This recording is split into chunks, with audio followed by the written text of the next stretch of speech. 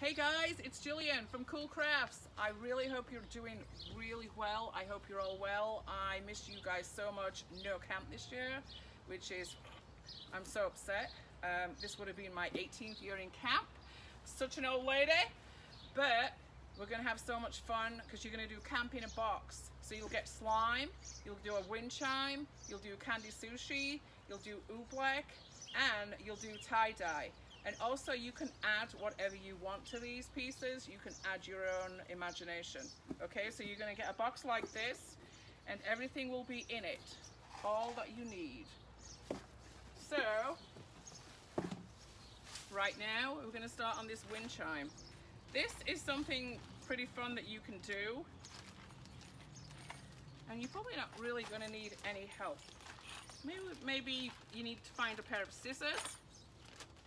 You have some fishing line here. You're gonna need 3 pieces. So you have 3 pieces of fishing line. You have your beads. These are so cool. As the sun comes onto these beads, they will change color. And some of them, I do believe, will glow in the dark. So this is pretty simple, and I know you guys can do this. So here are your beads. You have 3 bells for each string. And you have a little stick like this. So this is going to be your suspension. Everything's going to suspend from here. And these all have 3 holes in them. So you'll have a hole here, a hole here, and a hole here. So what you need to do is tie the string into each hole. Just telling low battery. Yeah? Yeah, I think so. So we're going to string, I'm going to start stringing through. So you need to tie it really tightly. And this is really good because the fishing wire is extremely strong. So you're going to thread it through. Here we go. And you're going to tie it really tight. Do 2 knots. I think you're good.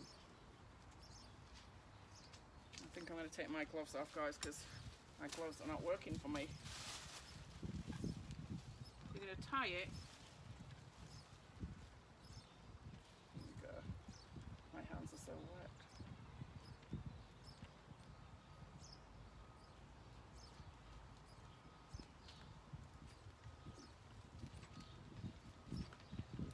Perfect. Jolly G's, guys. It's Jillian.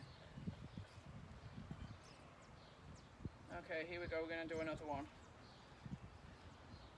I think I'm getting old, guys. Somebody's going to have to take over.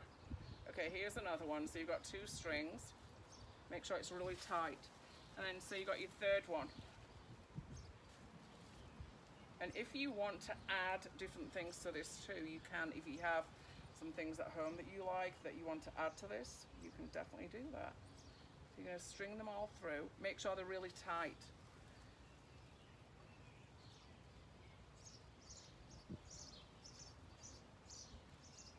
Pull it through and tie it double.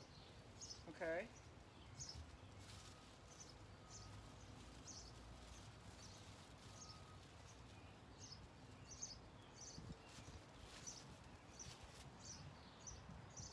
So there's 1, 2, 3. So what you're going to do, you're going to mix up your beads. You can do your colors, whatever you want. So it starts to look a little bit like this. I'm trying to be Martha here, guys. Trying to be Martha Stewart.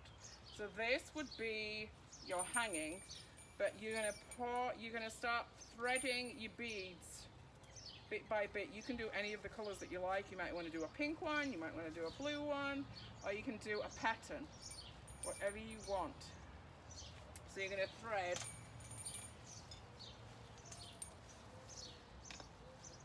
I'm gonna use orange. You're going to get your beads, you're going to start threading. Fantastic for fine motor, guys. So you're going to see how it is.